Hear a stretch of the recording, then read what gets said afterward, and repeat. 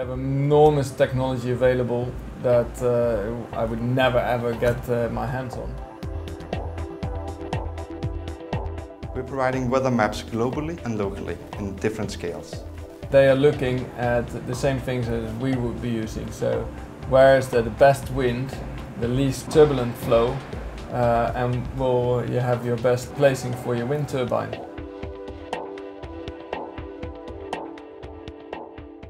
We have a dialogue with the team before they take off on the leg, where we discuss the actual weather situation. So we can directly use that information for where we're going to place our boat coming into a difficult area like Cape Town. And through our cooperation here, it's Christmas.